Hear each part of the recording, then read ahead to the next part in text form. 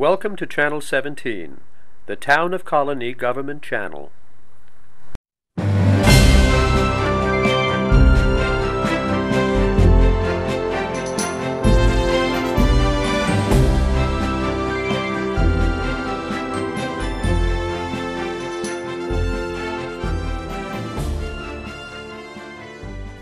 Hello and welcome to another edition of Getting to Know You. I'm your host, Robert Jaquay. One of the most active departments within the town of Colonie is the Youth Bureau, which is located on Central Avenue.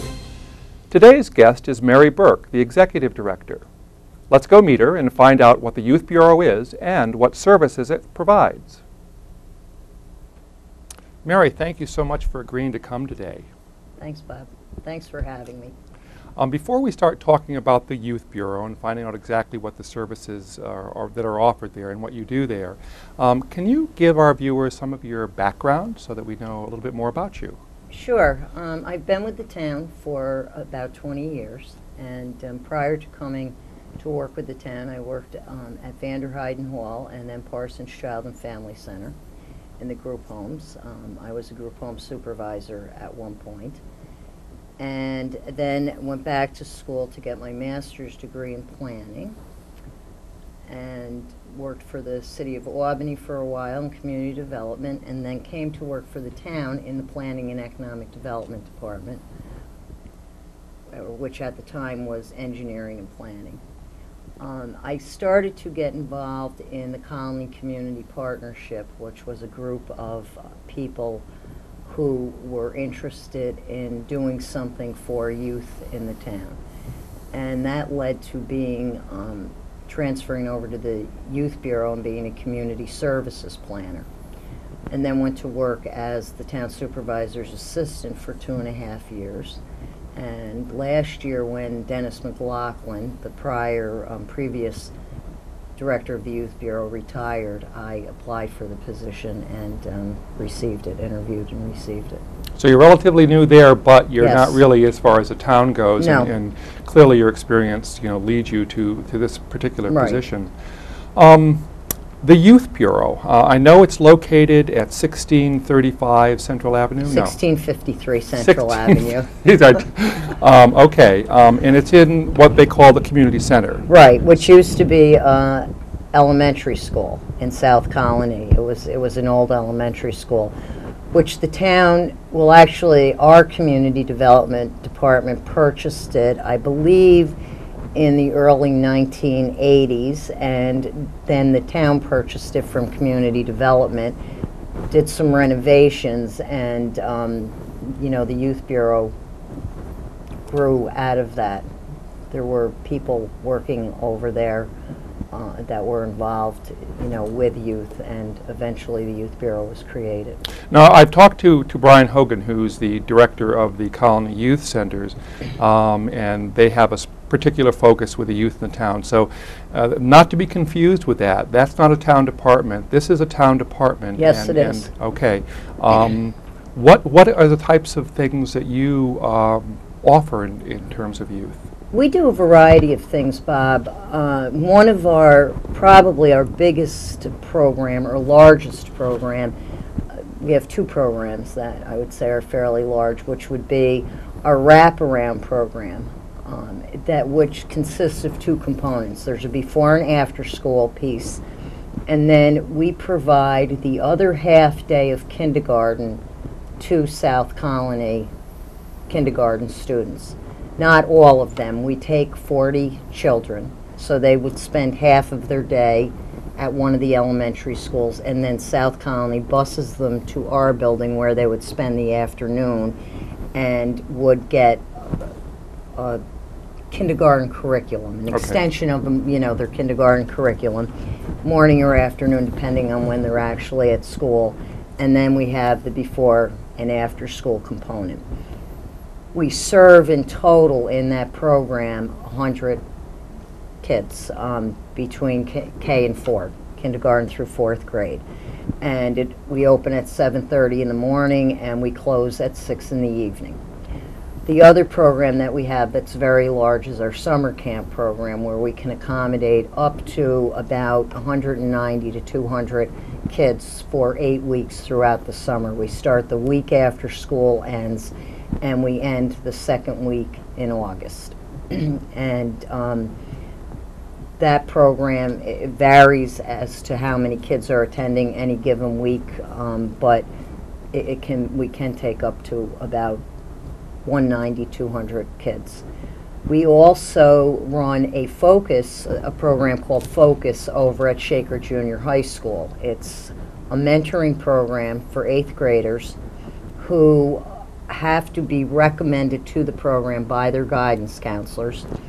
And that program is mainly for kids who are having problems with their home, at their academics, and also kids who need to improve upon their social skills. So that program it runs Monday, Wednesday, and Tuesday, Thursday. There's 2 separate components, and there's about 16 junior high students in each one of those. We do that in conjunction with the junior high. So there are also teachers and assistants involved.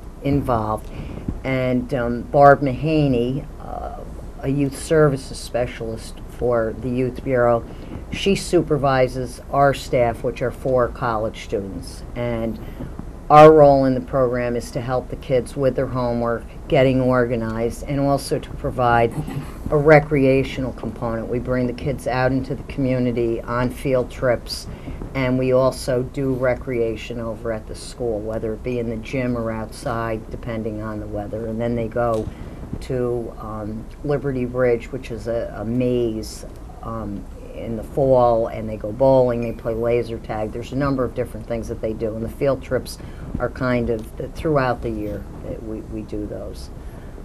So this is integrated with their school day, right? They still go to school? Yes, they come from their last class right to Focus, and they take home a later bus. So, and part of the time is spent on socialization, the other part of the time is spent on homework and academic skills. The teachers are involved. They run, they do like study skills with the kids. They kind of are the liaison between the academic piece and our piece. They come back to us and say, here's what these kids owe in terms of homework. This is what they need to be working on. And they also participate in helping with the kids. Sounds like a great service. It is. Focus really is a great program. I want to slip back a little bit to the wraparound program, and they come for basically a half day. Now you incorporate actual teachers, yes, certified teachers. We have 2 certified teachers that work during the day, during the school day, and they each have a class in the morning, and then they each have a class in the afternoon. We also have a few people who work as teacher assistants. They assist in the classroom, and that also enables us to have a few more, children in each of those sessions. So that, yes, that's what, and it is an extension of the kindergarten curriculum. And the school district itself chooses the children? Or no? These children, the parents have to register them for the program, and we usually hold registration in February. And that's pretty much how we do it. It's done on a first-come, first-served basis. We do give preference to siblings of, other children that are in the program. So if somebody's in 2nd grade and was in our before and after school program, and now they have a sibling that's going to kindergarten, we would give preference to them. Now, is there a fee associated with this? Yes, there is. And that fee varies because that program is somewhat incorporated into the before and after school piece of things. The maximum is $11 a day. If they go to the kindergarten wrap, it's $11 a day. The before and after school program, we charge $5.50 an hour, and the maximum we'll charge is $11 a day. Okay. Now, I think I'm correct. There's also, is there a special ed class there or no? In our building, South Colonie uses a number of classrooms for the Central Avenue Learning Center, and it's an alternative program for 7th, 8th, and they just expanded it to 9th graders this year. They're not special ed kids. They're kids who are having difficulty functioning in the normal classroom setting Okay. at either Jaquay Middle School, Colony Central, or Sand Creek, or Colony Central. They come to our program. It's there's smaller class sizes, and therefore they get more individualized attention. We also rent out space in the building to the BOCES program, and we have several different facets of that Okay. operating there. Now, do you manage the building itself? No, the building is managed by our Office of General Services. So that's, if we have a maintenance staff in there who works for, Doug Sipple. Right. And they pretty much keep the building clean, keep on top of things, make sure that any repairs that need to be made are made. If a toilet backs up, they're there to fix it. What we do is we pretty much manage the rental of the space. In addition to the people that are there 5 days a week during the day, we also rent the space out to a lot of different groups within the community for, whether it be volleyball, basketball. CDPHP does a number of their courses there. They run I didn't know that. Yeah, they run their blood pressure course there, and some of the other classes. We have a women's, I believe it's basketball team that plays there once a week. We have a volleyball team. We have an aerobics class that operates every Saturday morning. And in addition to that, we also have,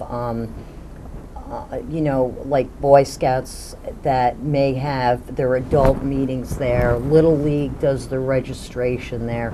It's a pretty diverse. Lots happening. The Yeah. parking lot looks like it's full Yes, all the it's time full. and into the Yeah. evening hours, as you Yeah. said. So. Now, you do other things besides the wraparound program in the Yes. summer, so let's go. Well, we also do, in addition, as kind of an offshoot, we do toddler tales on Friday mornings, only when school is operating. Like, for instance, this Friday there is no school, so there wouldn't be any toddler tales. And toddler tales is from 10 to 11:30.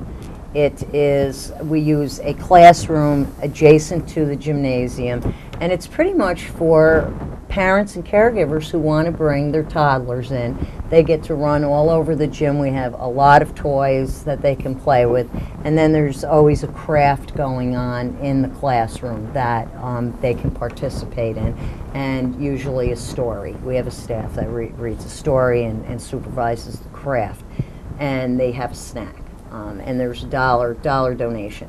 We also do another program called Caring Connections, which is 3 days a week. And that Toddler Tales anyone can come to. Caring Connection is something that you have to register for. We take 10 children and parents/caregivers, 10 to 11:30 again, and it's really supposed to be, or is, a support group for parents and caregivers to get together, kind of have some adult contact, exchange ideas.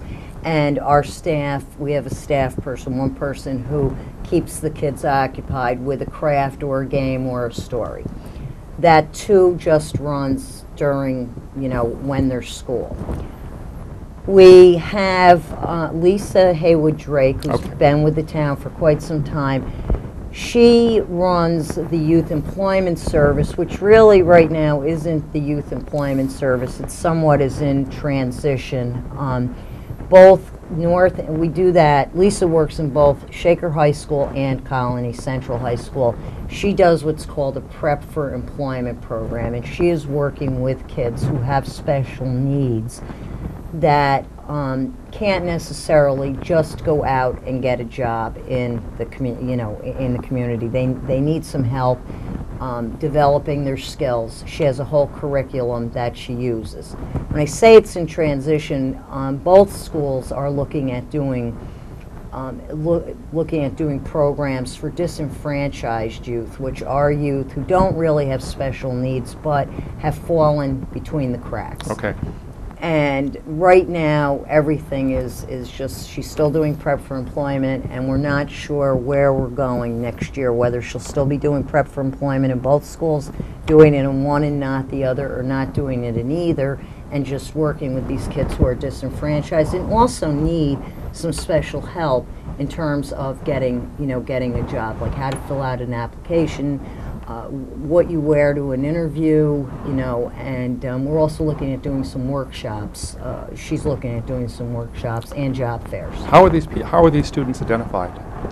They're usually identified by the schools. The schools both schools have a really good handle on the kids that are just, they haven't bonded or identified with the school. One of the, kids that have maybe just transferred in 10th or 11th grade, students who are, have just immigrated to this country, maybe don't have a good handle on the language, don't really know anybody else, and they're just kind of out there, and there isn't anything that really connects them to the school. The other thing we've heard from both schools is that when they get into high school, a lot of times kids who were involved in sports, and usually sports, because now you're dealing with such there's a lot more competition. Right. So the child that maybe played football or lacrosse in middle school maybe isn't going to make it onto a football or lacrosse team in the high school, and that may have been what bonded them to the school before, and now they don't have that, and they're just out there. Kind of floating out there. Yeah, they're kind of floating out there, not, don't, and then there's the whole group of kids that the schools are seeing that cannot, they don't have plans to go to college in the future, and they aren't really cut out for the whole Regents course of study, and they're on the verge of dropping out. They're kids who just don't really see what the point is in finishing up high school,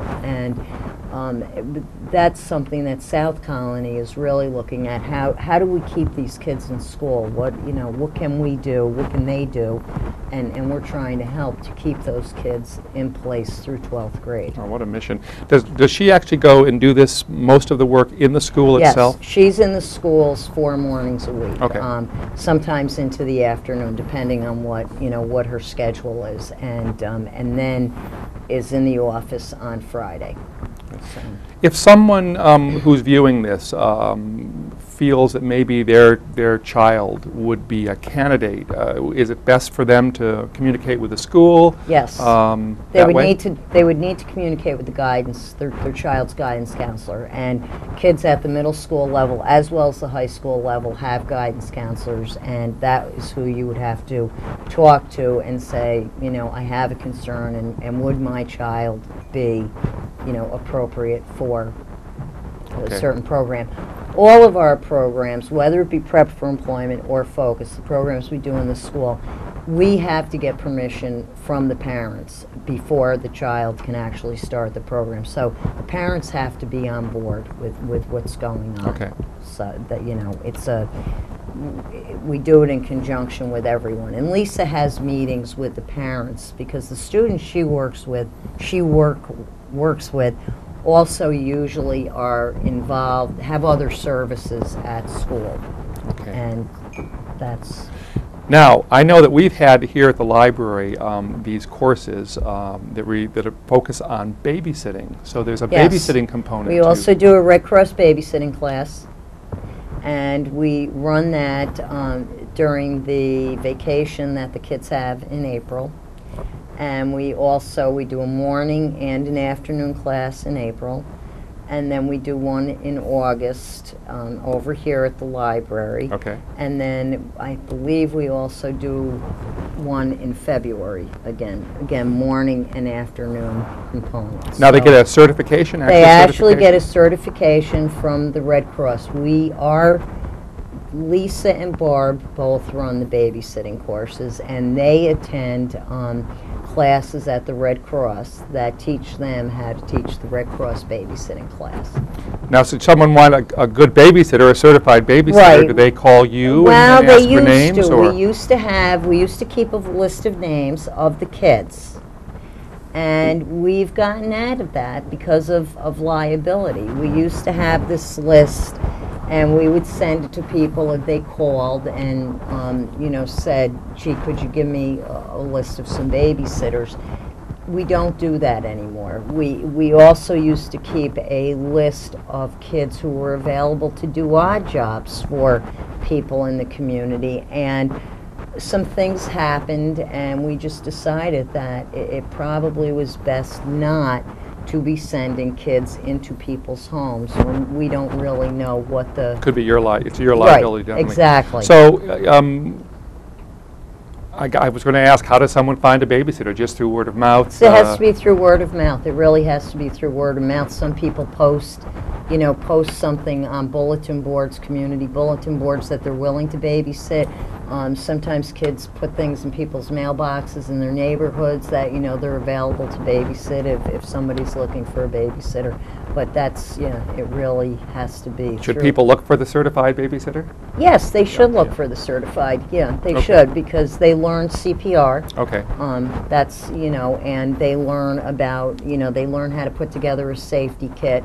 They learn, what they need to do in case of an emergency. What happens if something, if the child starts choking on something, or if there's a fire in the house. There's a lot of different things that could go wrong. You would hope wouldn't go wrong, but could go wrong. And it would not be unlikely that a 13 or 14-year-old child would panic.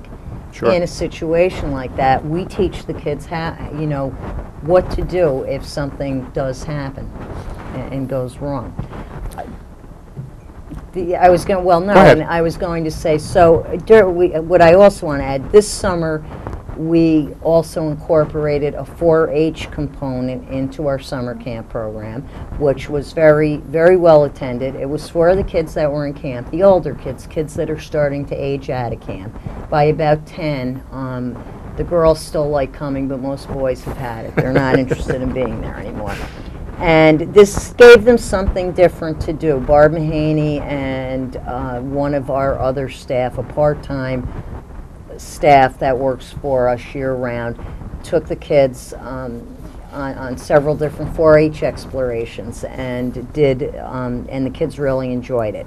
And we also did a program for kids who are aging out of camp. We ran 6 field trips for kids between the ages of 13 and 15. The most popular trip was to Hairspray down in New York City. They got to go to lunch at Hard Rock Cafe, and then they got to see the show on Broadway, and then came home, and that was a big hit. We also went to an amusement park, a couple of museums. This summer we're going to do 2 trips to New York City. We're going to be going to see The Drowsy Chaperone on July 11th, and then Wicked on August 15th. And Barb just was able to confirm that with a guy that we work with down in New York who sets these things up for schools. It's limited to about 18, 17 to 18 kids can Okay, go. so there is a definite. Yeah, there is, yes. Sounds like and fun. that was, we found out last summer what was interesting and what wasn't. What they like. Right, what they like and what they don't like. We ran a field trip to West Point, but again, it only attracted, a few kids. The kids that went had a great time. And, it also provides a structured and safe activity for kids who are home during the day whose parents are working. So. Sounds terrific. Now, I know, because we know each other and we've talked, the Youth Advisory Board. We have the Youth Advisory Board, and the Youth Advisory Board is that, again, we work with Colonie Central, Shaker High School, and CBA, Christian Brothers Academy. And the Youth Advisory Board consists of school administrators, people from the community such as Nikki Caruso, the Assistant Director of CYC, Okay. Violet Colitis, the Director of Colonie Youth Court, and a few retired teachers. Plus we have, school principals, superintendents, assistant superintendents, and we have representation, 4 to 5 kids from each of the schools that we meet once a month, the first Thursday of the month, and at lunchtime we have pizza and soda, and it's pretty much to be a youth advisory board. It's something that the kids are the ones, we're looking to them. What do you want to do this year? We have, for the past several years, we've done a talent show where it's the tri-school talent show, and they audition groups in their school, and then we pick a night. This year we're doing it over at Shaker High School. Last year it was at Colonie Central, and the 3 schools show their talent, and then there's judges and there's prizes. We also do a 3-on-3 basketball tournament at Colonie Central with, and when I say it's not the kids, they get other kids from their schools to participate. That has been very, very successful. And again, the first place team, the first, second, and third place teams get prizes. And we do service projects. They serve dinner over at Beltrome one night a month. We right now are collecting makeup and jewelry, stuffed animals for the girls at St. Anne's for Christmas. For the holiday. Mm-hmm. Right, for the holidays. In the past, we did a collection of personal hygiene products for residents over at the Anley Nursing Home. We have done Equinox, gone down and served dinner on Thanksgiving Day. We've done some things with the veterans. We do our Letters to Santa program, which the kids come in and they actually, write. We get the letters and then they write back to the kids and address the envelope. They're sort of Santa's secretary. They're Santa's secretary, yes. They are Santa's secretary. And they also volunteer at different events that the town holds. The Youth Bureau is very involved with all of the different events that are held throughout the year over at the crossings. So we had kids that volunteered for the Harvest Fest, the Halloween party, which is one of our events. That was something our kids wanted to do, was a Halloween party, and we've been doing that annually for a number of years now. And we are on this Monday, November 27th, we're doing the Christmas tree lighting over at the crossings. And what time is that, just so because you mentioned the date? That is November 27th from 5 until 7, and there'll be fireworks at 5 after 6. So there's a lot of activity. It's not just lighting the tree, it's a lot of No, there's a lot of other activity. We will start our Letters to Santa program. We also have a mural for the kids to decorate. In the main hearing room, there will be music by CBA's Jazz Band. There will also be a performance by International Drama Kids. Kids, right. Mm-hmm. Yes, and the library will be there reading Christmas stories, that too. And then there's going to be a cutout of the Grinch, Max, and Sally that kids can have their picture. If parents want to take their kids' picture with that, they can. So yeah, there is a real family event. It's this is a real family event, and HSBC has offered to sponsor the fireworks, so that always makes the event more exciting. So we'll post that, and I think we posted on our bulletin board on the station as well. Yeah. And then we also do an Easter party at Easter time. So. Okay. Yeah. We're getting close to the end of the program. Oh, all right. I feel like there's a ton more things to talk about. You mentioned theater, and I know we're working together in Colonie Youth Theater. Yes. And right now we're thinking of selecting the show, and you had that for years before I joined. Yes, actually it used to be with Parks and Recreation, and I took it over, was asked to work with it, and did. I'm going to say, probably, you had it for 2 years? 2 years. Mm-hmm. Yeah, so probably 8 years ago, and then was out of it for 2 years while I was working in the supervisor's office, and now we'll be back doing it with you this summer, so we'll do it in conjunction. And that's a great program. That's a really great program for the kids, especially it was, when I first started, it was really a lot of high school, mainly high school kids. And we've attracted a lot more middle school. And again, it's a safe, structured activity in the evening during the summer. During the summer. 6 weeks, 7 weeks about. Right, yeah. So. Now, is there anything we've missed? I'm trying to think, Bob. That's a good question. we've pretty well covered Yeah, what we've we have in covered, front we've here. covered, yeah, we've covered just about Okay. everything, I think. Now, if somebody wants to get in touch with you or the Youth Bureau, what is the number they should call? 456-2135. Okay. And that is our main number. If you know, whoever you want to talk to, Nancy Kelly runs our, is the person you would talk to for our wraparound toddler tales and caring connection. Myself or Barb Mahaney with regard to any of the Youth Advisory Board events or about the Youth Advisory Board, summer camp, 4-H, babysitting, and Lisa Haywood Drake also for babysitting. If they want a bit more information, they can go on the town website. Yes, at www.colonie.org/youth. I believe it's /youth. YouthCom, it says here. YouthCom, C-O-M-M. okay, for So, community okay. center, yes. Okay, but anyway, if you go to the main page, you can always click the link. Departments, and then you would go, right, you would go to, Okay, great. Well, thank you so much for coming. welcome, I learned a Bob. lot today, and I've worked for Yeah. the town for a while, so and I feel like I'm forgetting something, but I think that's it. I do think.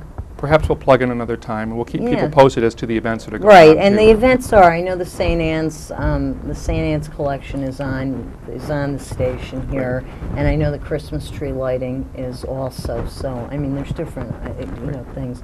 We try to send the flyers out. Get the word right Yeah, out get there. the word Good. right out. Good. So. Thanks again, Mary. Thank you, Bob. And thanks for joining me on Getting to Know You. I hope you liked the show and will join us next week. Have a good week.